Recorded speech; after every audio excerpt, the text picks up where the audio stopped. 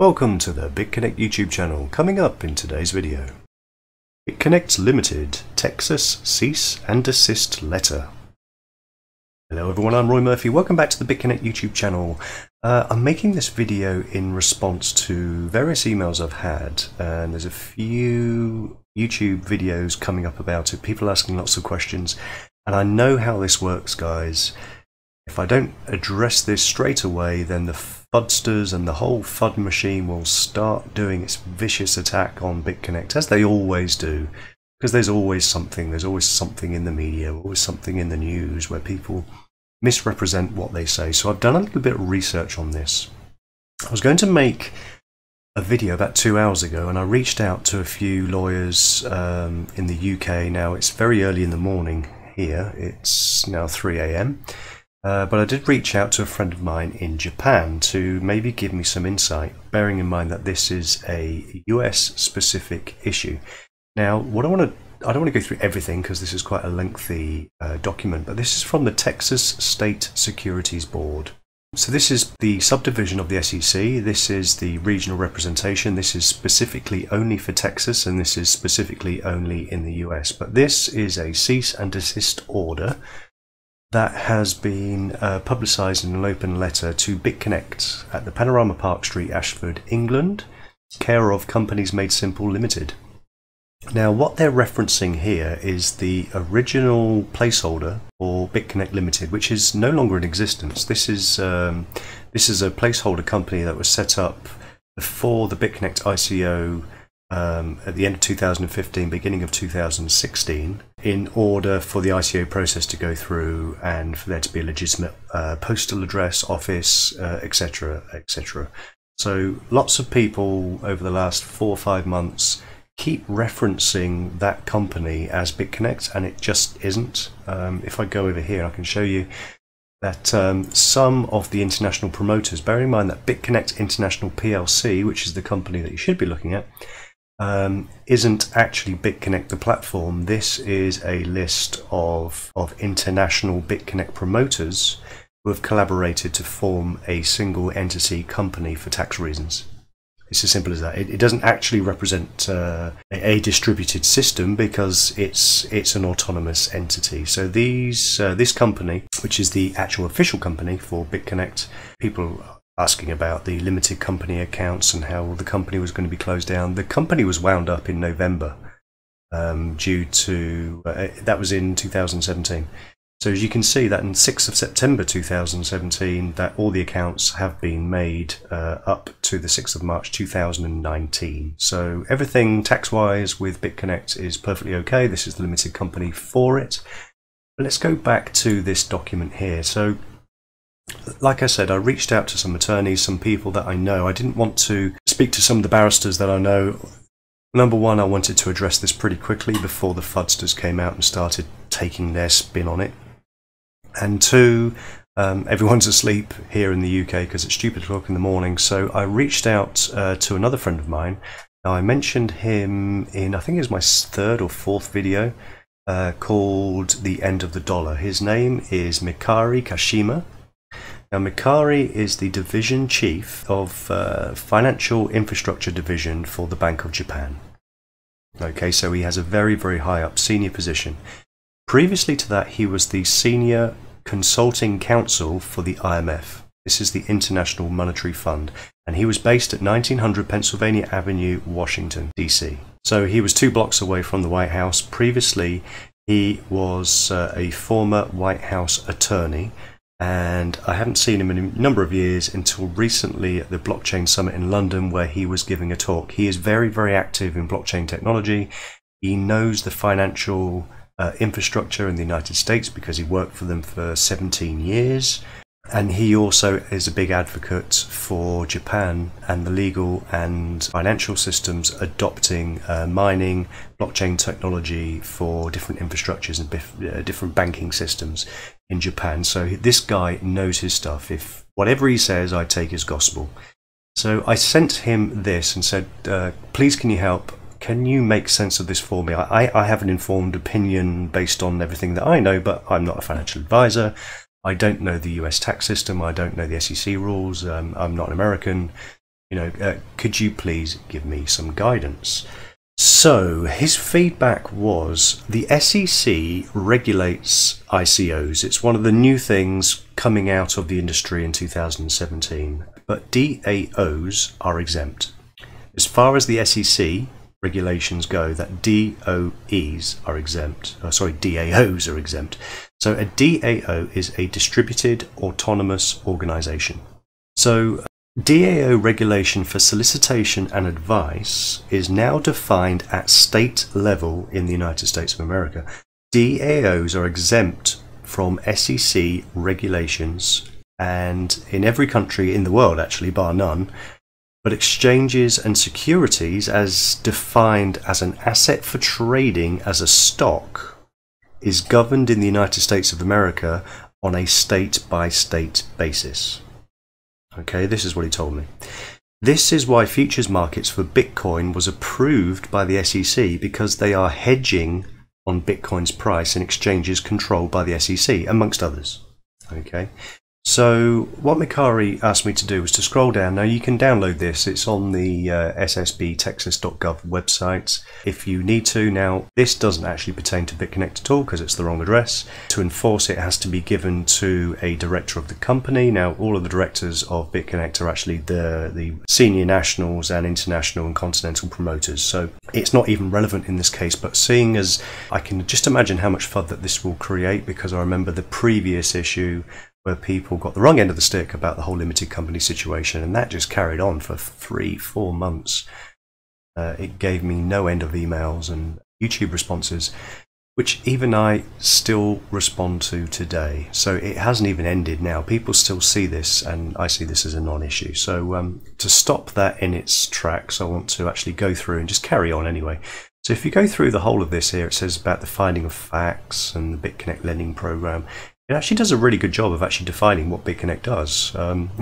Maybe we should copy some of this stuff. But most of this is actually copied from the Bitconnect website as detailing what Bitconnect does, about how the investment platform works, how staking works, how the proof of concept is. They've added this for the initial coin offering of Bitconnect X, which apparently is an issue. If you want to launch an ICO in the state of Texas, then they've said that the ICO will not be ratified in the state of Texas. Doesn't mean you can't do anything if you're in the state of Texas. It just means you can't have operations based in the state of Texas. So you have to be very specific about how you understand the wording, because again, my English is pretty good, but when you talk lawyers talk and financial talk, things can be misrepresented, and they just talk gobbledygook half the time. So I need to scroll down to this area here. So it's to do with fraud in connection with the offer of investments in the Bitconnect lending platform. So what they're saying is that these issues here, from number 40 down to clause I, could be perceived in the terms of the regulations from each state under the guise of the SEC as potentially being licensable for registration because of the possibility that fraud may occur. So let me read this to you. Clause 40, in connection with the offer of investments in the Bitconnect lending program, respondent Bitconnect is intentionally failing to disclose the identity and qualifications of the persons that developed and control the Bitconnect trading bot and volatility software, and the intentional failure to disclose this information constitutes the intentional failure to disclose material facts.